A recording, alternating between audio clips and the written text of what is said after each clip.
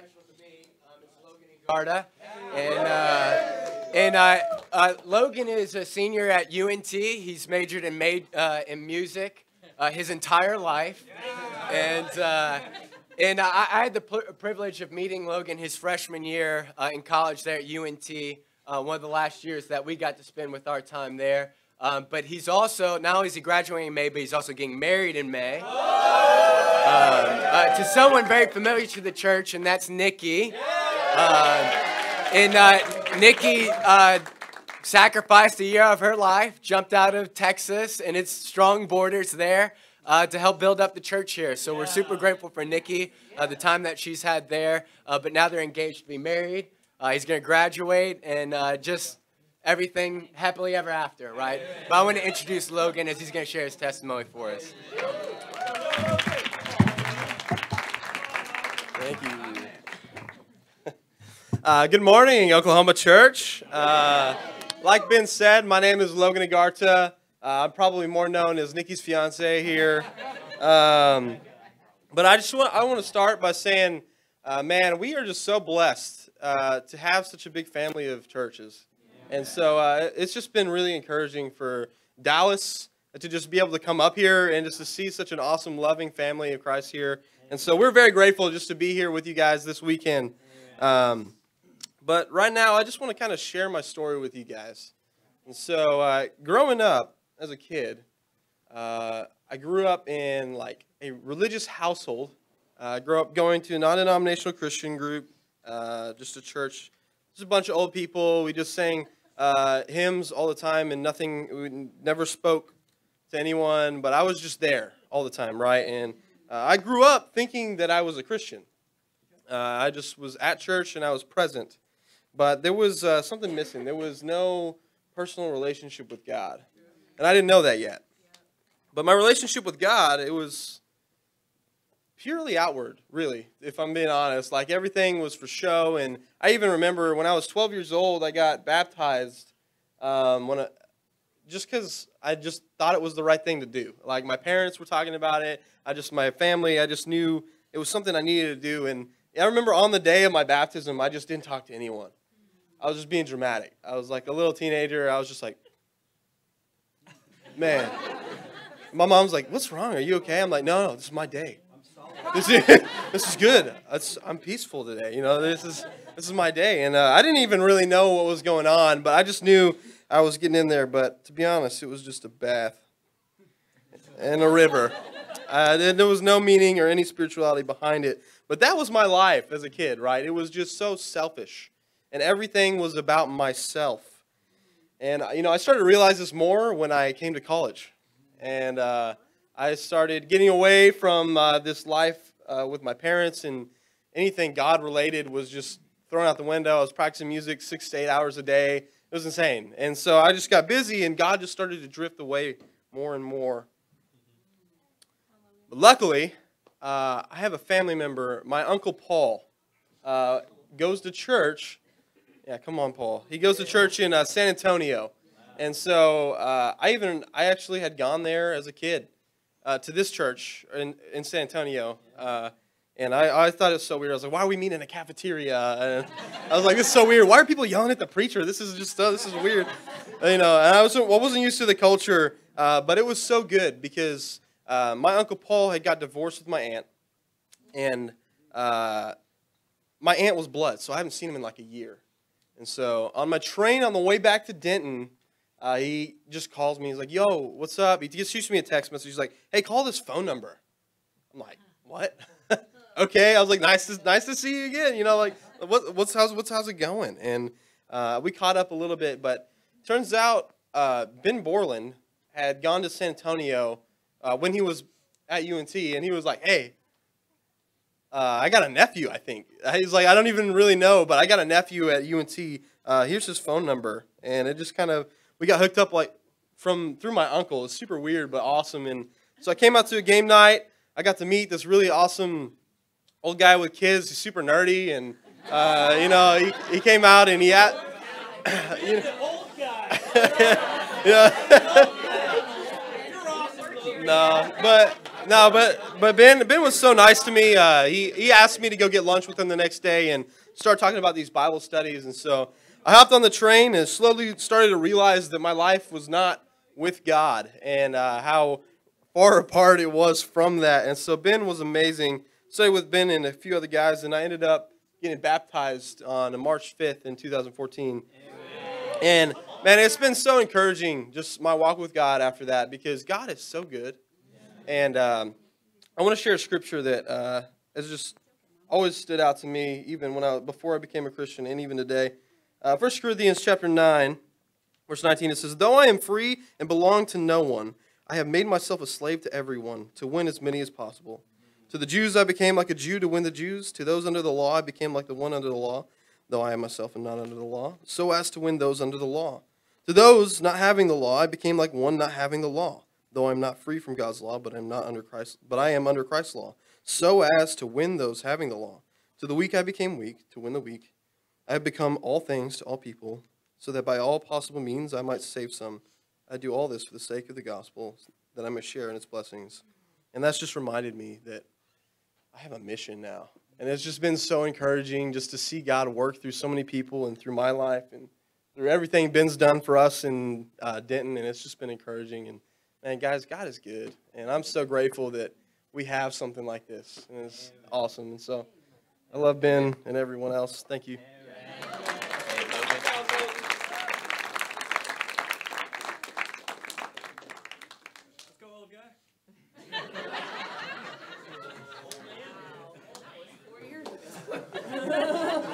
I'll try not to fall asleep on you up here. My kids age me. It's their fault. Oh, yeah. Even strangers on the street tell me that. So, so the title of my lesson today is "Experience Me," and Logan, great job sharing there. And man, it's just so crazy to see transformation, because I only got to be a part. I was I was just a flash in the pan in Logan's life.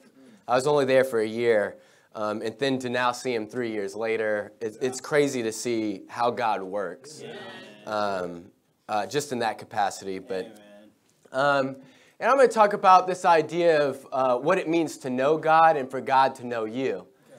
And man, anyway, I'm just going to say this. I love God's word, man, and I've been at this point where I've been under the discipline where I've been waking up at 5:30 for the last 4 weeks, just to try and get more time in with God, and just more time in the Word, because I felt like I just wanted to keep reading. I wanted to keep reading, but I had so many things that had to be done in the day, right? And so I think I'm 4 weeks now. Susan would know for sure. So and so I might look tired to you, because I'm not struggling to wake up in the morning. I'm struggling to go to bed earlier. Is more my challenge right now. So, but thank you. For a young 50-year-old like myself. So, and. But you can open up your Bibles to Matthew 7. But I'd like to address this question of, why is it important to know God and for God to know you? And this was an important question for me when I was studying the Bible. And my background is I grew up in an atheist home. To know God was no priority. What did really matter? Even when I was studying the Bible, I wanted to know the Bible, but not to know God. I just wanted to learn morals. I just wanted to add to my life, to better my life. And I thought, there's surely wisdom in this book. But my intention was not to know God. That was never a priority for me. But it's extremely important to know God. And I think it should be one of our highest priorities. I think even Paul talks about trying to know Jesus to the Philippian church while he's in prison. He says, man, everything that was a gain in my life that I boasted about is now a loss compared to that of knowing Christ. Yeah. Just to know him. This Philippians 3:10, he says, look, I want to know Christ and his sufferings and his affliction as if I was attaining the resurrection myself. That was a freebie. It's not on the slide. So if you're looking for it, it's not hidden up there. I told you to go to Matthew 7. And this is my quiet times currently is I just took a pink highlighter and I went through the book of John. And if you're watching online, you're totally not going to see this at all. And if you're Jason Touche, you probably won't be able to read it just because of your current eyesight. Yeah. But I went through with the pink highlighter, and I just highlighted every time Jesus talked about him and his Father and that relationship. And just every chapter is just laced in pink with all these moments of him about me and the Father. I don't speak any words without the Father. I only do what the Father's told me to do. My food is to do my Father's will. Right? So it's a lot of these scriptures. And I like this moment in John 14, and this is my music reference. I feel like Jesus kind of crescendos. Oh! And, with this moment of, okay, here it is. We've had the Last Supper. He's washed the feet of the disciples here. And this is the last big speech before he gets arrested, beaten, and dies on the cross. And, look at this interaction from Thomas. Thomas said to him, Lord, we don't know where you are going. So how can we know the way?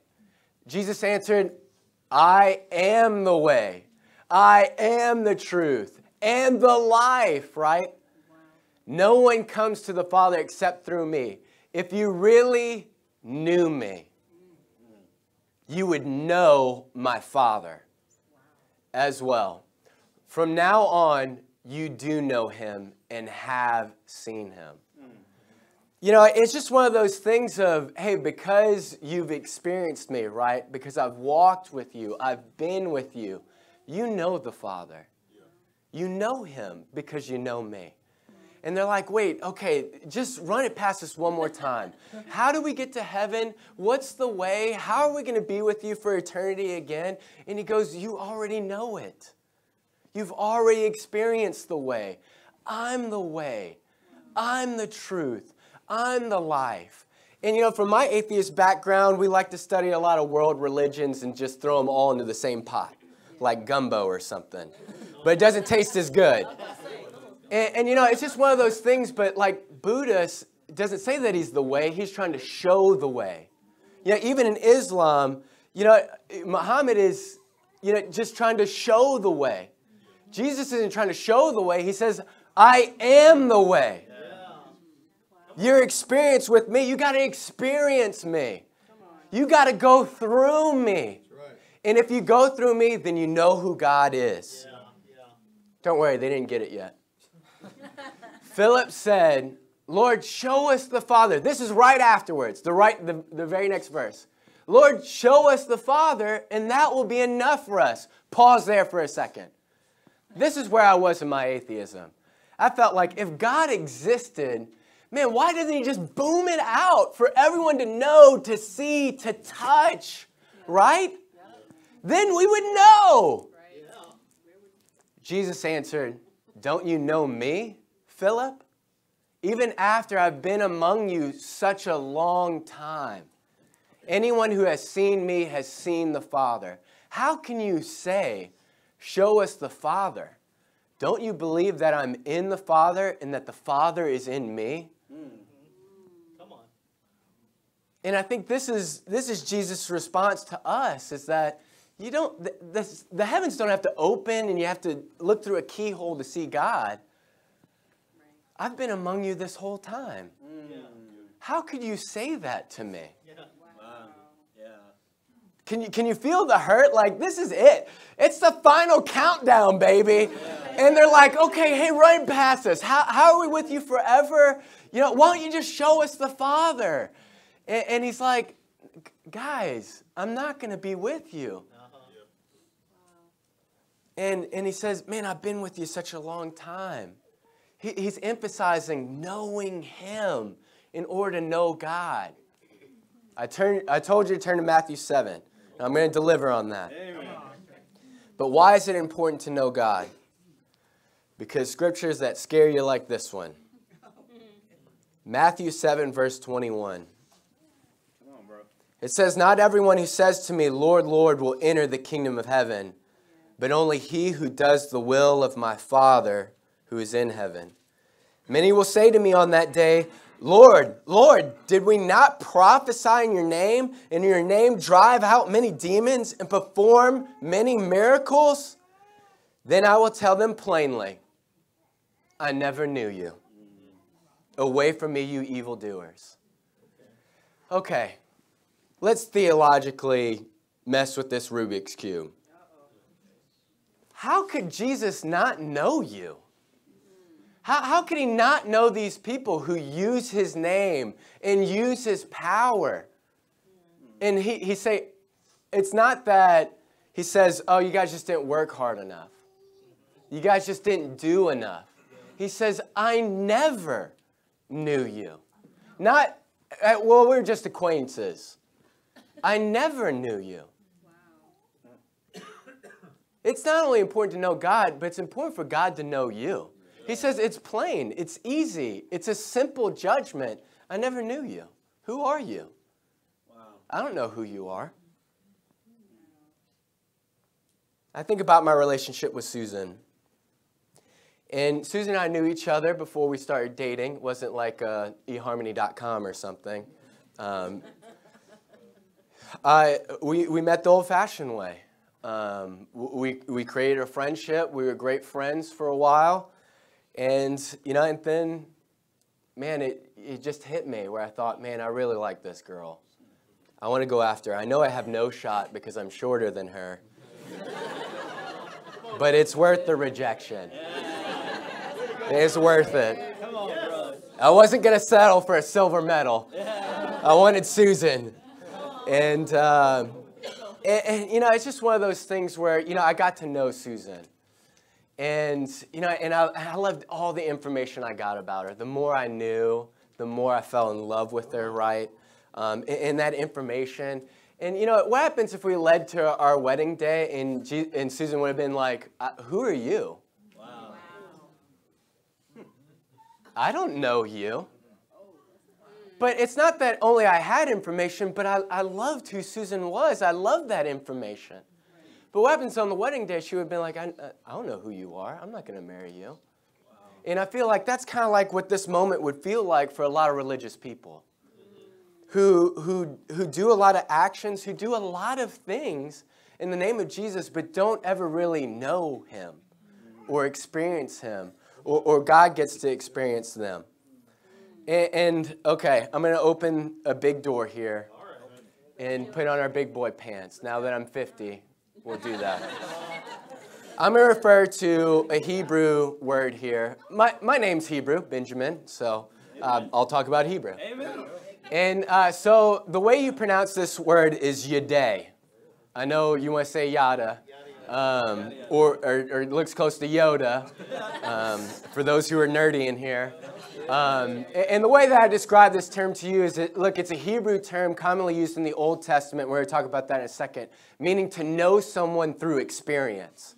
So I think we live in the age of Google right now, and it's easy to know a lot of things. Even with Alexa in our house, I can ask her, okay, how many grams are in a cup, Alexa? And she tells me, and now I know. And then I know it for like 5 seconds, and then when I need it again, I'm going to have to ask it again, right? And so I think it's just one of those things of, look, we live in the age of knowledge. We call it that. We're in the information highway, right? I'm talking about the internet. No one calls it that anymore. But it's this idea, but when you actually experience some of these things, like when they talk about the distance between the earth and the moon, but then you're that astronaut traveling that distance, and you experience that distance in the free floating, the absence of gravity, and you see the earth behind you, that's more of what I think God is talking about than knowing the distance between the earth and the moon. But this is how we're living out our relationship with God. Does that make sense? Logan said I was nerdy, and I'm laying it down for you. So there's 2 points to this lesson. The first one is for us to experience God. How do we experience God? Old Testament, baby. Here we go. Talking about this concept, but Jesus is constantly talking about this in his ministry, and people are like walking away because of the hard things he says, because you don't really know me anyway. You're not mine, so on and so forth. When it seems really harsh in the Gospels, but it's there in the Old Testament in every book you turn around in. But here I picked three of my favorites. So Jeremiah 9:23 through 24. It says, this is what the Lord says. Let not the wise man boast of his wisdom, or the strong man boast of his strength, or the rich man boast of his riches, which I can't boast in any of those areas, but amen. But let him who boasts, boast that he understands and knows me. That I am the Lord, who exercise kindness, justice, and righteousness on earth. For in these I delight, declares the Lord. What does God want his people to boast about? How rich they are, how talented they are, how strong they are, how smart they are, how well they're maneuvering through life, how loved they are, how many relationships they have, what degrees they have. No, he wants his people to boast about one thing, knowing me. And it's that word yaday. To experience me. I want you to boast about one thing, and that's your experience of me. To experience my kindness, experience my justice, my righteousness. Will we experience God's character in our lives? You know, we always want to boast about, man, God's power and might. When God just does the impossible, right? Man, you've prayed this prayer, you've wanted something so badly, you pleaded with God, and then it happens. Let me describe this moment when Susan and I packed up from Texas and moved here. I don't think I prayed more or fasted more that year about baptizing someone at OU. I thought, man, to experience God's power on this campus like we did in Denton or in Austin before. I wanted to experience God's power again. You know, and we had plenty of people come through the doors. You remember Kachi, Sam, Rhett. Man, a lot of these guys we met, they came in, they loved the church, but man, they didn't really want to know God. You know, they left, but you remember Amber? Yeah. Hubbard? Yeah. My wife met her on campus, just what we thought might have been just random, right? Man, and then Amber was our first OU student, you know, that made Jesus Lord and got baptized here. Come on. And I just think about, man, there's a lot of people, and it finally happened. The thing we've been praying for and fasting for, and it came in the picture of Amber. And then not only Amber, but then Bernard, and then Jane, and then Addie, and then David, and then Noah. You know what? But Amber was the first. You know, and then she was graduating that very next semester. And I remember just tearing up and saying, this is why we came, for people like you. You are why we came. That's awesome. And she's like, okay, I'm going to cry. And we cried together. But, you know, it's even one of those moments. She got to graduate. Her and Bernard got married that summer as disciples of Jesus.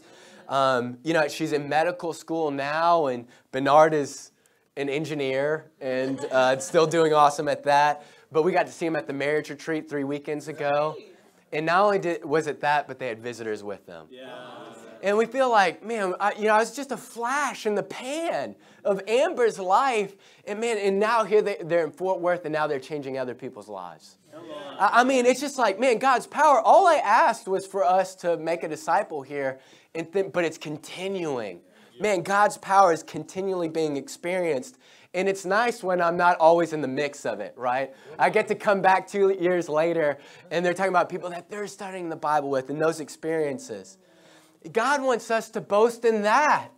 Man, when we experience God's power, man, His might. Go to Hosea chapter 2. Come on, bro. This is great, bro. Or just jump with me in light speed like this. And God uses the same word to know, the yaday, with the same word to betroth in Hosea. I will betroth you to me forever. I will betroth you in righteousness and justice, in love and compassion. I will betroth you in faithfulness, and you will acknowledge the Lord. Betrothed. It's the same word that God used there in Jeremiah 9. It's the same word in Hosea, just translated in English a little differently. To know and experience was also used for their word in marriage, to know someone. To know God like a spouse. And knowing your spouse it's not like appliances. It doesn't work that way. You know what I mean? It's a relationship. There's some very finite things about those relationships in who we marry. But we choose to love and grow and mature and experience life together. This is Old Testament. You know what I mean? Right. And God's pouring out His heart to His people that are constantly turning away. Jeremiah 31. This is the covenant I will make with the house of Israel after that time. And this is a prophecy of us being in the kingdom of God, declares the Lord. I will put my law in their minds. I will write it in their hearts. I will be their God and they will be my people. No longer will a man teach his neighbor or man his brother, saying, know the Lord.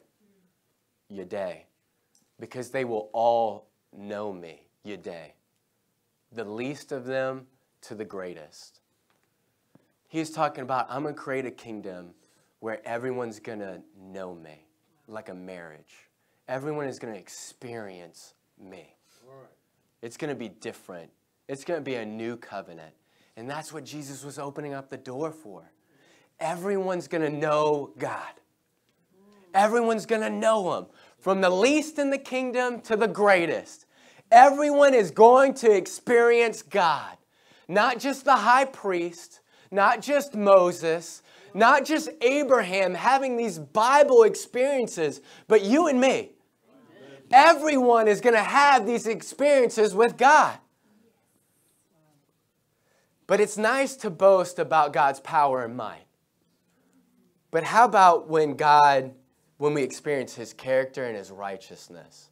Who here's ever been disciplined by God? If you don't raise your hand, you will. Double hands. And man, it's not just, yeah, we're going to take the hill and every prayer is going to be answered all the time.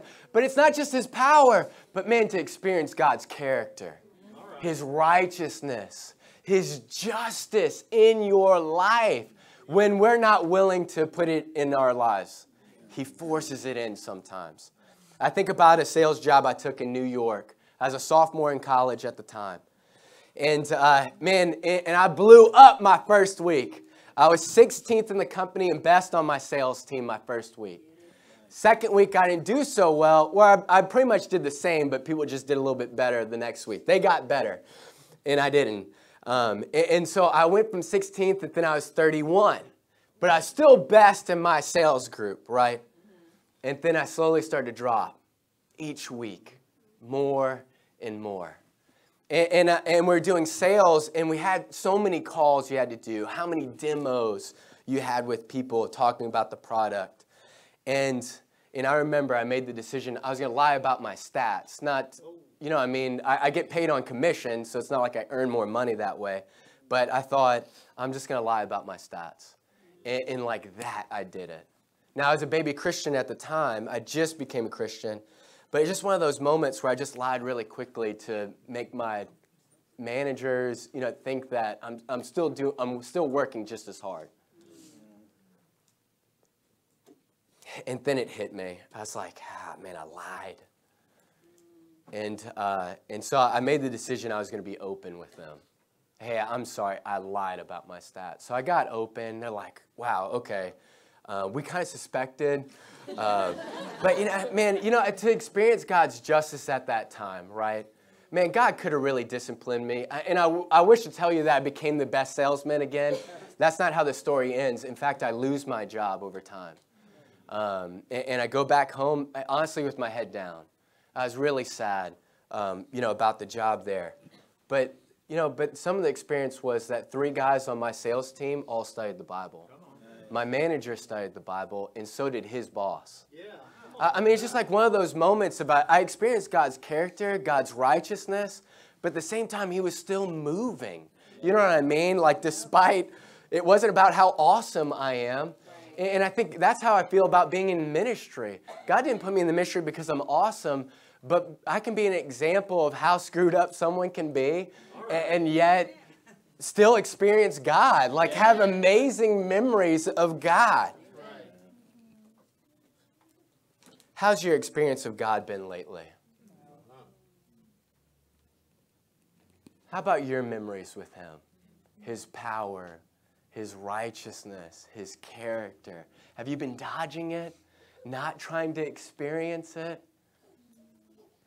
How about experiencing God's grace, God's love, compassion? For me, I think about when I studied the Bible. Man, when I get brutally honest with brothers in my life, right?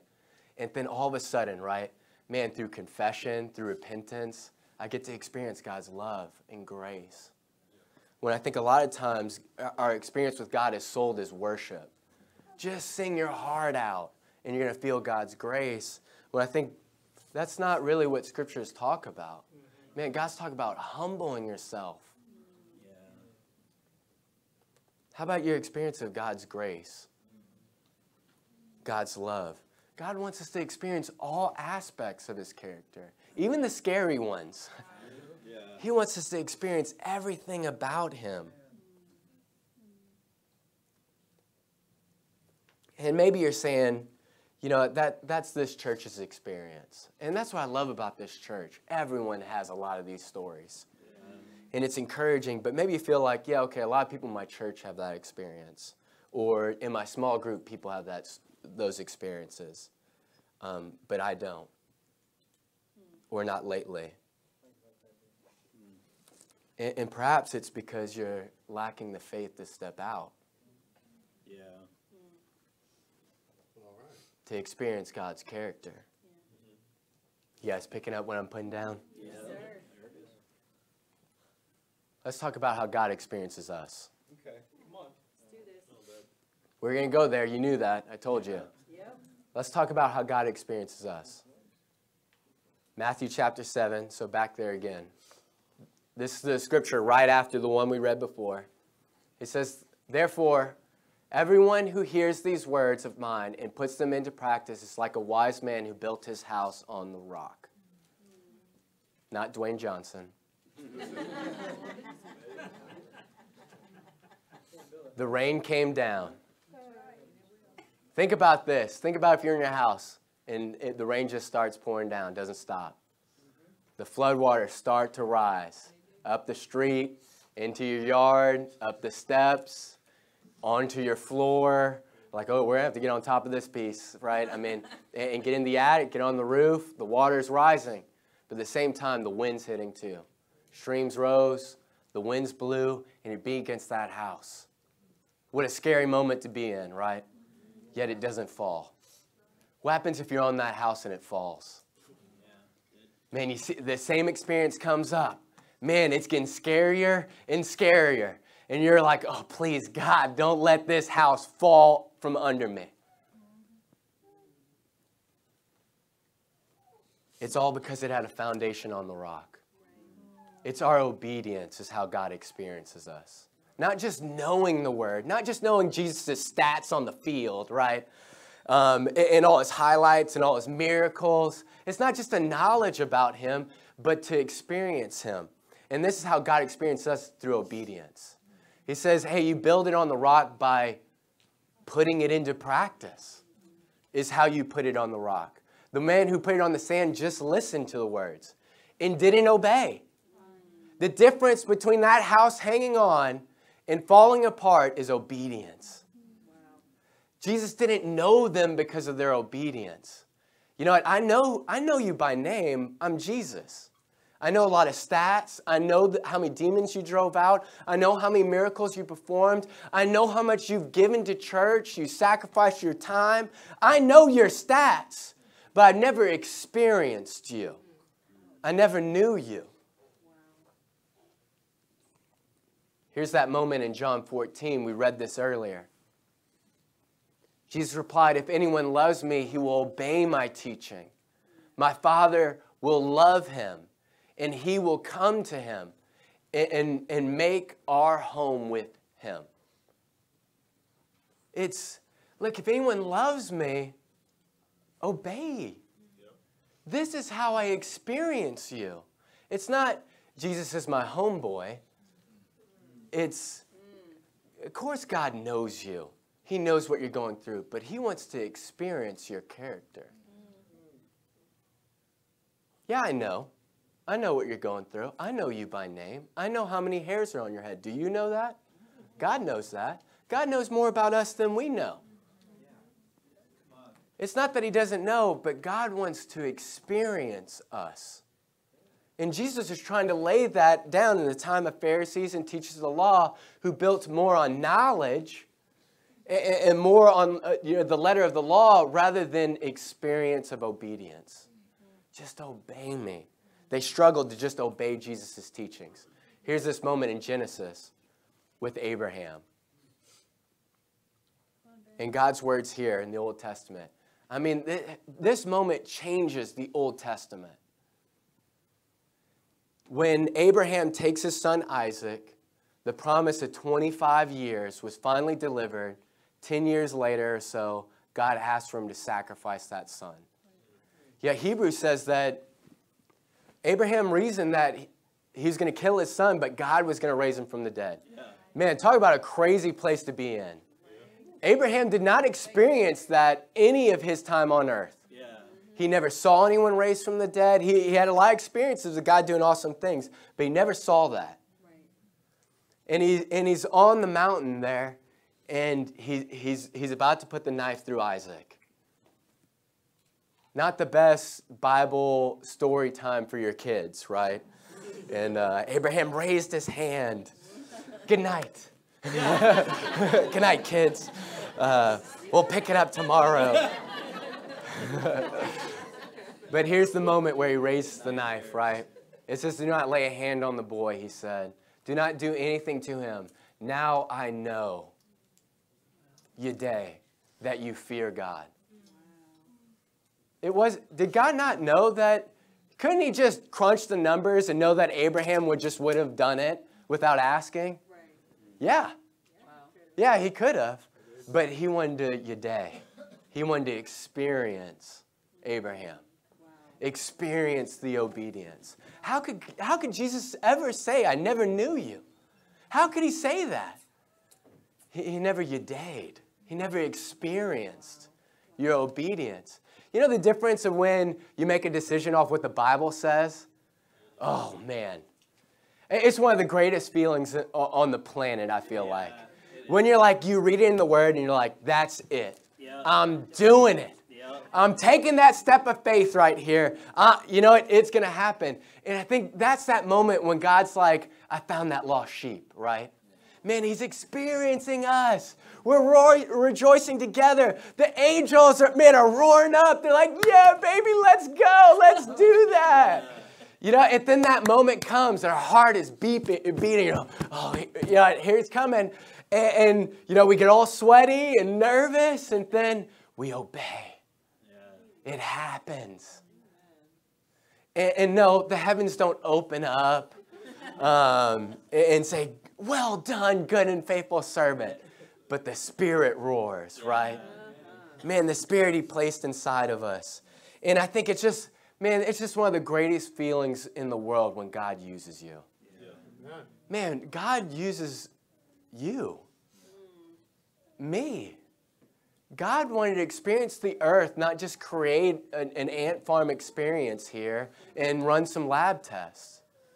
God wanted to experience the earth through us more than anything else, through our obedience. Oh, man, I went too far. And this is how I wanted to encourage the church today. And just in the level of, look, know God. Yeah. Aim to know him, his character, his power, his might, but it's going to require you to step out on faith. It's going to require you to make decisions off what the Bible teaches. And you're the one. You're going to have to take the scary step. No one can make that step for you.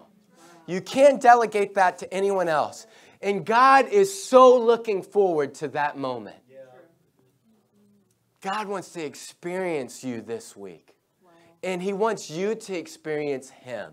When we come back for midweek on Wednesday and church on Sunday, let's boast about the experiences we had and how God worked in our lives. And maybe it's not the hey moment of, man, just all those outward signs. Maybe it's those inward things as well. Boast about them. Talk about your God in that capacity of that. Man, I get to know God and experience God in this life. That's right. Here's our chance to do it, church. Let's know God and let God know us. To God be the glory. Amen.